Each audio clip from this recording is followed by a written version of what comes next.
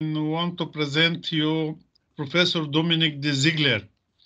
He was born in Nice, France, at the age of 30, before starting residency and fellowship training in UCLA. He took part in 1978 in the opening of joint mission of ICRC of UNICEF in Cambodia.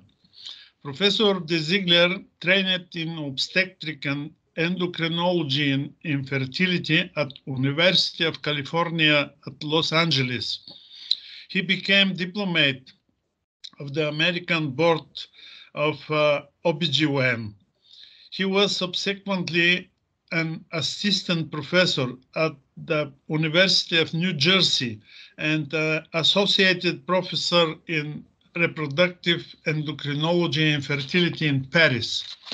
Professor de Ziegler has authored more than 230 articles and numerous book chapters in the field of reproductive hormones, infertility, and assisted reproductive technologies.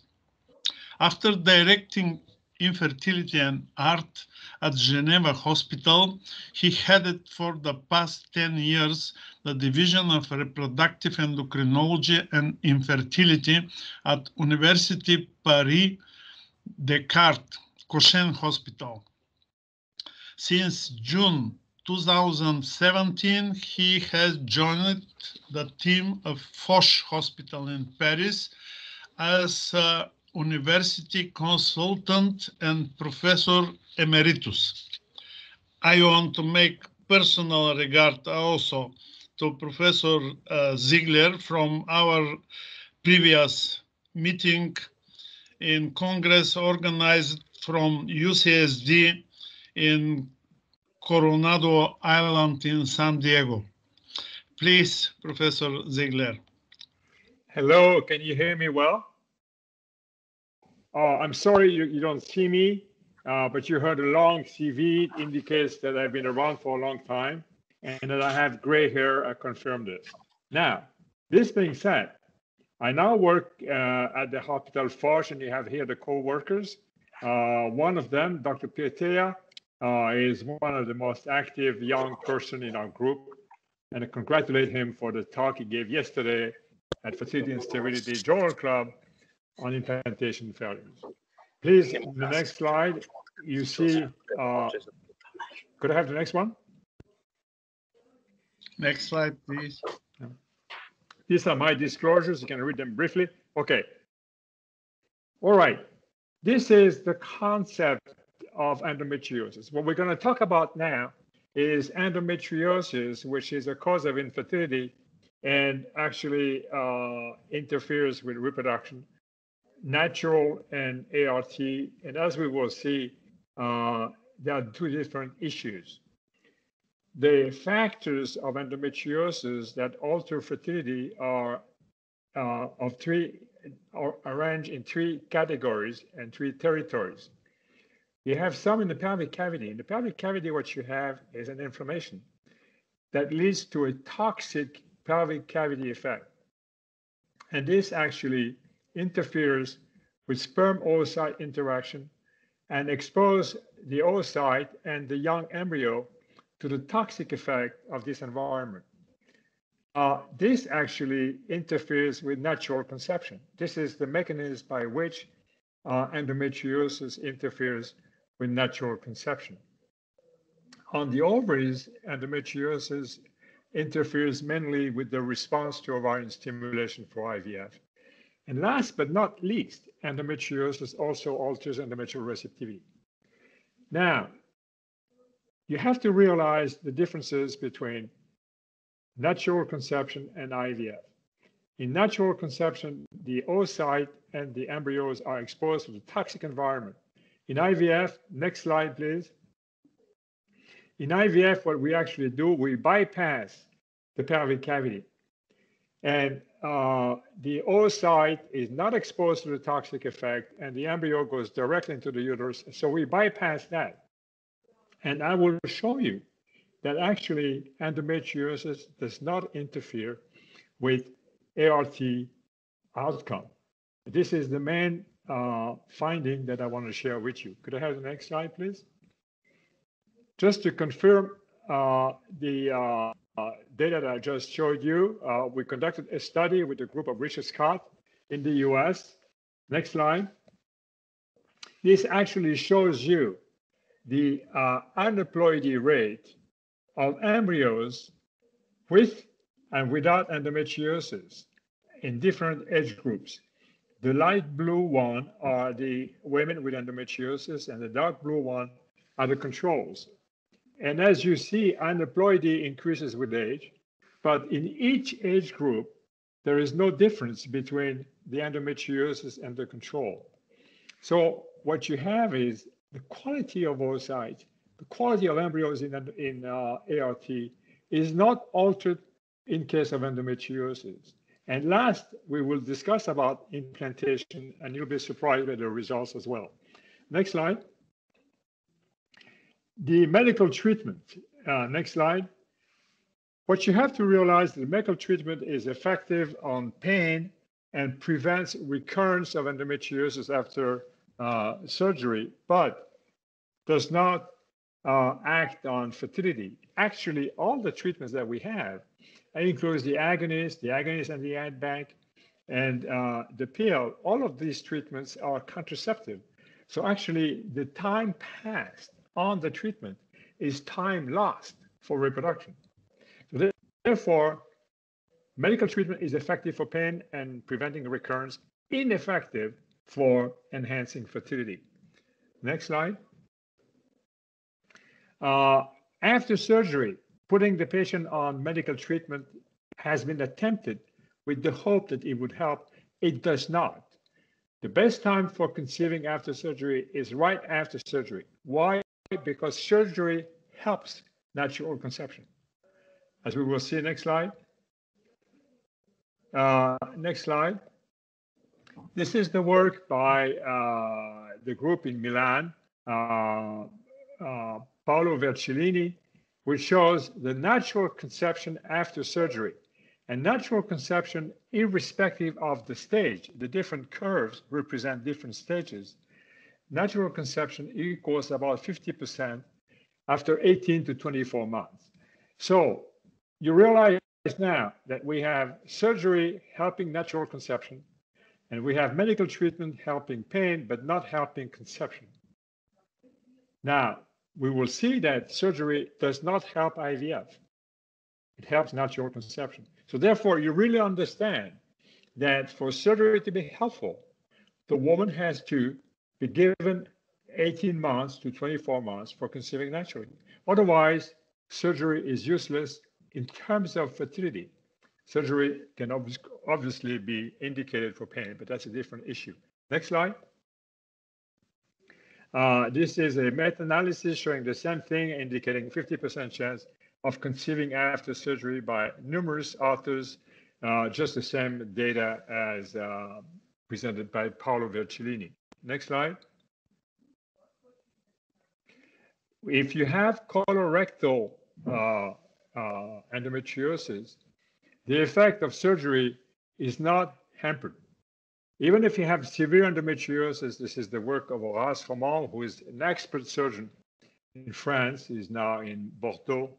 And you see the two curves is with and without colorectal involvement of endometriosis. And you see that the chances of conceiving are also a little bit more than 50% in his case. And the same, irrespective of whether you have colorectal endometriosis or not. So surgery helps natural conception. This is the message. Next slide. Surgery, however, does not help IVF. Helps natural conception, but does not help IVF. Next slide. This is a work that has summarized that. Next slide. And you see here, if you look at the right panel, you have the clinical pregnancy rate. The clinical pregnancy rate is not improved in women who have surgery versus control without surgery. And there is a trend for a decrease in antifollicular count in women who had surgery as compared to control. So surgery is not helping, and therefore can even harm, and surgery should not be performed before IVF. Of course, surgery can be performed for pain, but surgery is only for natural conception, provided you have the time and everything else that you need for natural conception, as we will see. Next slide. Next slide. Next one. Okay, and surgery may actually alter the ovarian reserve. Next slide.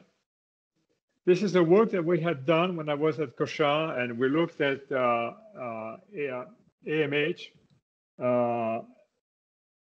in women who were undergoing surgery. To the left, you have the controls, and the right three columns are women who had superficial endometrioma and deep infiltrating endometriosis. To our surprise, there were no differences. This is before surgery, no differences between the different groups. And when we further analyzed that, next slide, we show that women, the subgroup of women who had surgery before, had lower AMH levels. So therefore, the message here is that it's not so much the disease that's a problem, but it's really the surgery for the disease, which is more harmful in terms of ovarian reserve than the disease itself. Next slide. When you do surgery in a young woman, I mean, Dr. DeVos just talked about that. You have to discuss the possibility of fertility preservation pretty much like you do for cancer. If a woman has to have surgery because of unmanageable pain, you have to consider endometriosis. And as Dr. DeVos said, more is better. So we sometimes recommend a dual stimulation as developed by Filippo Baldi in Rome, and as we've done ourselves too. More oocytes is better when you talk about fertility preservation. Next slide. No, medicine is not an exact science, and there are people who have different opinion. I said, in general, people believe that surgery does not help IVF outcome. However, there are people who say the opposite. And I want to be honest. And then therefore, I showed you some data from a group that also includes Horace Roman from France that suggests that in their hands, surgery improved endometriosis outcome, IVF outcome in endometriosis. Next slide. You have here the results. You have in blue surgery done first and IVF done first in red. This is not randomized, and this is again an outlier because the majority of people don't think that surgery helps IVF. But I want to be honest with you and show you this because this is done by a group of very good surgeons, and in their hands, surgery helped IVF. We ourselves don't believe that, and we ourselves don't do surgery before IVF. Next slide.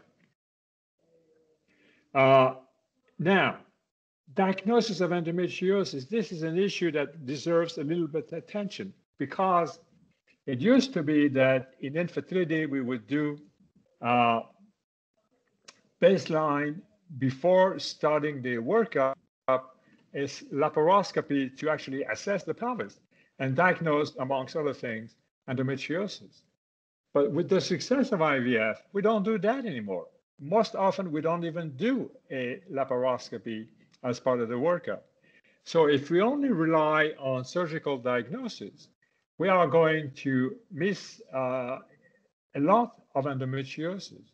So we have to have a backup system to diagnose endometriosis besides surgery. And actually, it is in imaging that the solution comes. And you will see in the next slide. This is a work by, next slide.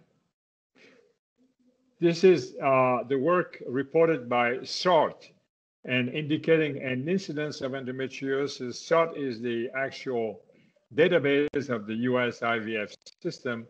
of 11% in all ART done in the US. And this is clearly underreported because it's only based on surgery. This is an indication that we have to have alternate means of diagnosing endometriosis. Next slide. Next one. Yeah. This is the work of Enrico Zuppi. This is fine. Enrico Zuppi indicating the value of a mapping approach to ultrasound diagnosis of endometriosis. There are areas where you have to look for endometriosis and you have to provide a grid, as you see on the left, and a score.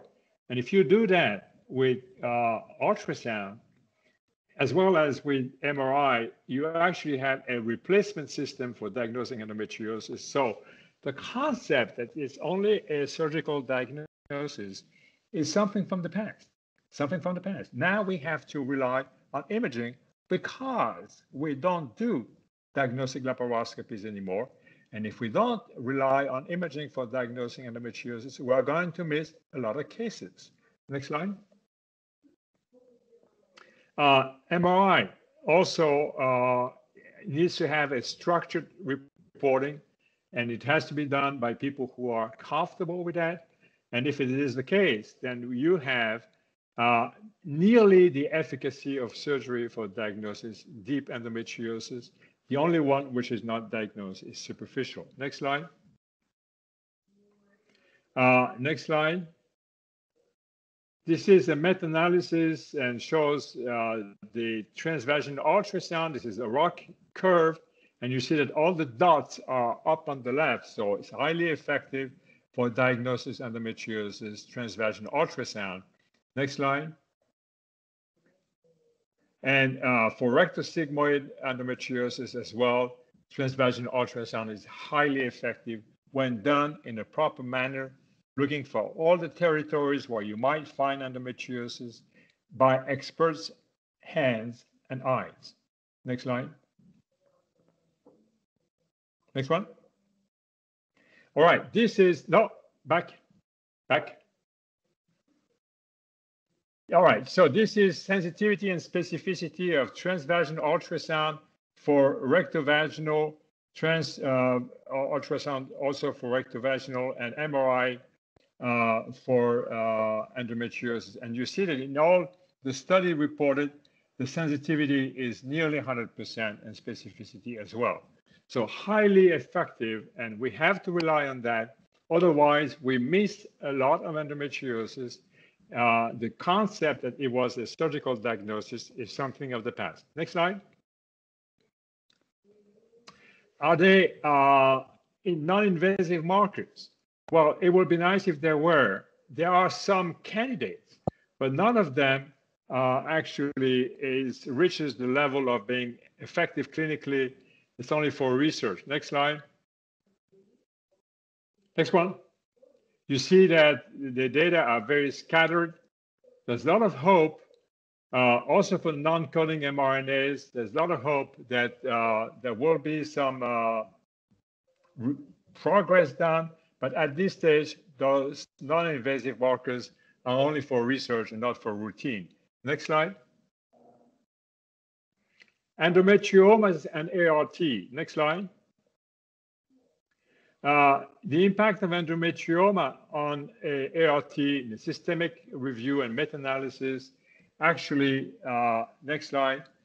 Contrary to what we believed before, next one. Right, you see that the endometriomas, no, go back. The endometrioma does not impact on live birth rate, clinical pregnancy rate. It only impacts on the number of cancellations.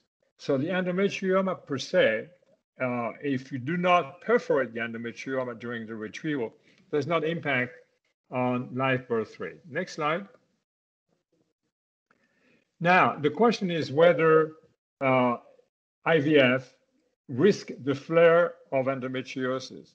Contrary to what was said before, this is not the case. This is a study we conducted ourselves. We looked at the symptoms, pain in women with endometriosis and in controls. Next slide. And you see that if you go to the upper right panel, the blue is endometriosis, the green is controls. So you see that at the first visit, from the first to the second visit, there is a decrease in symptoms. This is because the patient were put on the pill, so the pill makes them feel better. But during the stimulation itself, there is no difference between the controls and the endometriosis patient. So contrary to what has been said, the actual ovarian stimulation does not flare the disease. Next slide. Next slide. Next one. Okay, so next one. Okay, this is fine. Here you have the outcome of IVF with the fresh transfer on the left and the frozen transfer on the right. All freeze-all and deferred embryo transfer. In endometriosis, and we will see this, you need to freeze all and defer the transfer for two different reasons. First of all, the agonist trigger is less dramatic. And second of all, you have a better implantation rate. And I will tell you why, at least the hypothesis that we have to explain that. Next slide. If you do IVF with endometriomas in place, there is a risk of complication and there is a risk of abscesses. Next slide. We did conduct a study when I was at Cochin to try to determine the actual, next one, the actual risk. And this was conducted by assessing the number of women hospitalized with acute pelvic infection and a diagnosis of endometriosis over a 4-year period at our institution. Next slide. We had in total 10 cases. Next one, 10 cases. But of the 10 cases, only the first 3 had IVF. The other 7 did not have IVF. So actually, the concept is that endometriosis, endometriomas are a cause of infection, even if you don't do IVF. So you have to be careful. And when you have a late occurrence of infection after IVF, it may actually not be IVF itself. It may have occurred anyway, just because of the endometrioma. If it happens, however, it's a serious disorder.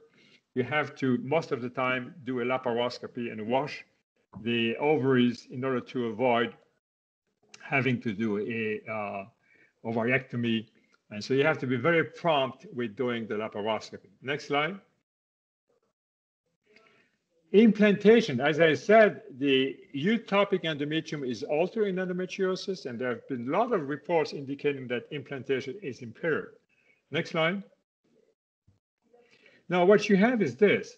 In the normal system, you have estradiol goes to the uterus and induces what it's supposed to do. But in case of endometriosis, the situation, because of inflammation, is different, and because of 2 reasons. A, there is a local production of estradiol to activation of the CYP19 or the aromatase. And second, there is a resistance to progesterone. So therefore, the uterus is essentially poorly receptive in case of endometriosis. However, if the ovaries are suppressed, we don't exactly know how, but if the ovaries are suppressed by either the agonist or the pill, this alteration of the eutopic endometrium are reverted to normal. And you will see that probably that estradiol and progesterone for frozen embryo transfer also reverts the eutopic endometrium. Next slide. This is the work by Bruce Lessy on trying to have a marker for this receptivity. However, this may not be true reflection because the study was on small number of patients. It led to a test that's available in the US, but clearly the number of cases is too small, so we cannot tell that this is truly reflecting receptivity. We put it there just for sake of being complete. Next slide. So what you have is the effect of endometriosis on ART. We believed before that endometriosis harmed ART. It resulted in poor embryos. I told you that this is not the case. The euploidy rate is the same. And I will show you now that if you do frozen embryo transfer, there is no alteration of receptivity. So this is the article, the editorial article that we wrote a couple of months ago. The effect of endometriosis on ART, gone with the wind. It's over. We don't believe anymore, and that's my true belief, that endometriosis harms ART outcome, provided that A, you make the diagnosis of endometriosis properly with imaging, if you don't do surgery, and two, if you have endometriosis, then you have to have a agonist trigger and freeze all the embryos and deferred embryo transfer. Next slide. This is the work that the editorial was related to by Mika Hill, Kate Devine, and actually it shows that in their hands, next slide, in their hands, the implantation rate of euploid blastocyst was not different in endometriosis in blue as it were in male factor in yellow or PGTM in gray. Neither was the clinical pregnancy loss. So if you take the effort of freezing all the embryos as it is done when you do euploidy testing by PGTA, actually you correct the issue of implantation. This is why we got this concept that the impact of endometriosis on ART is gone with the wind. It's over. Next slide. So come to the conclusion in practical management. Next slide. You see in red at the two extremes in terms of age when surgery is being performed, whereas in green is the time when ART prevails. If you have a young woman and she has a good ovarian reserve, you can do surgery. But in most of the time when women come to our consultation, they are 35 or sometimes even older.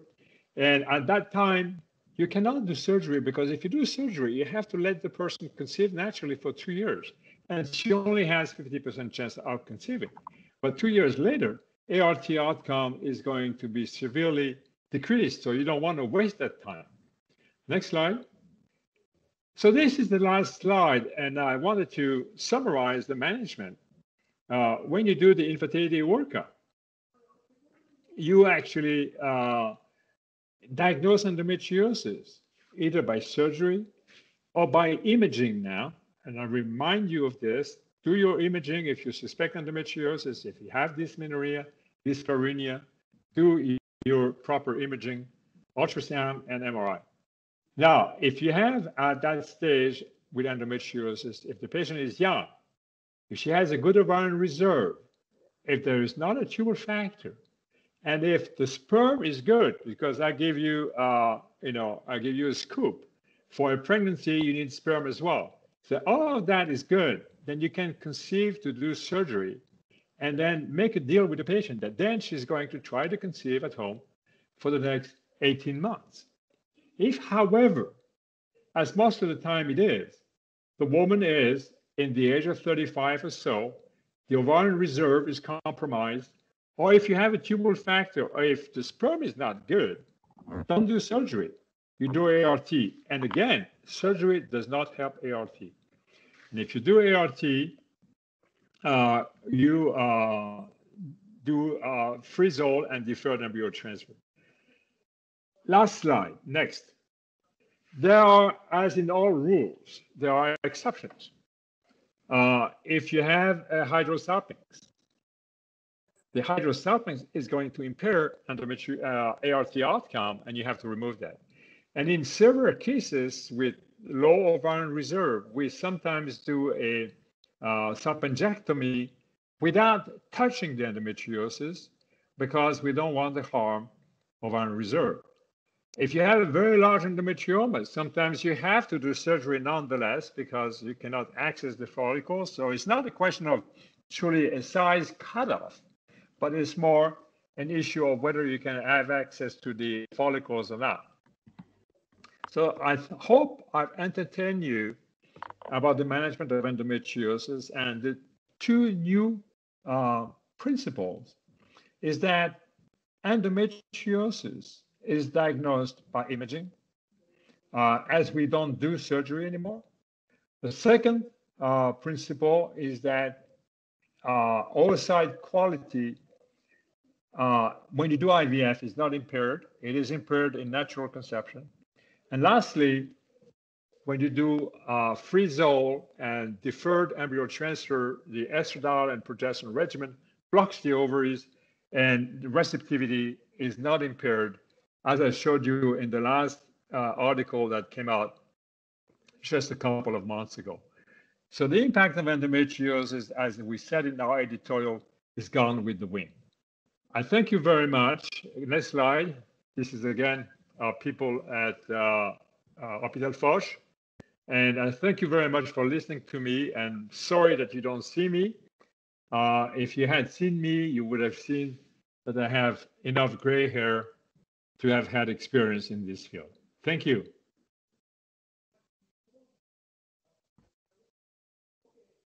Thank you, Professor Ziegler. Some questions or opinion about the operation or ART from audience? Yeah, maybe nobody understood anything. Yeah, there's a question from the audience.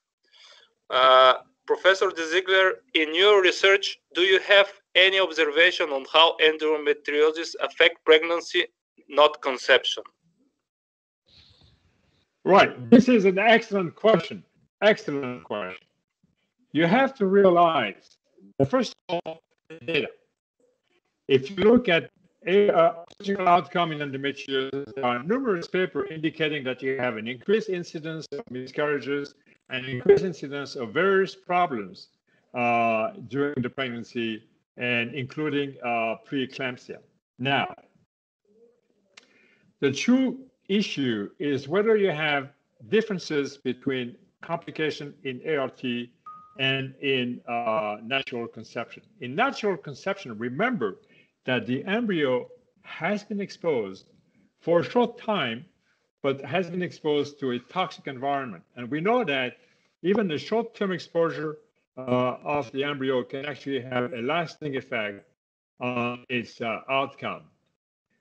Also, we don't have the information now, but it would be interesting to know whether there is a difference between the obstetrical outcome of the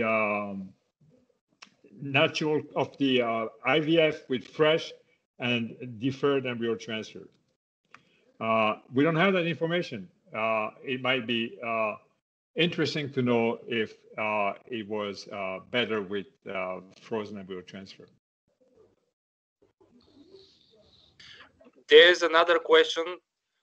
Do you recommend DAO regulation before commencing embryo transfer? We used to. And we actually, the work of William Schoolcraft and Eric Surrey had reported that a 3 to 6 month down regulation with the agonist was helpful. We ourselves published some 3 or maybe 5 years ago that using the pill for 6 to 9 weeks was actually helping. Today, with the advent of cryopreservation by vitrification, we don't believe this anymore is necessary. We believe that the proper option is to actually do an antagonist cycle, because you don't want to have a hyperstimulation with endometriosis. You want to avoid that. Antagonist cycle, agonist trigger, and freeze-all and deferred embryo transfer. This is the better approach now over the down regulation that existed before. This is what we do now. Thank you, Professor Ziegler. Professor Sterev, there are no other questions in written. No other question. I wish Professor Ziegler next year, when no COVID-19, to visit Bulgaria for the. I hope so. I hope so. I hope so. I hope so. Bye-bye. Bye-bye. Bye.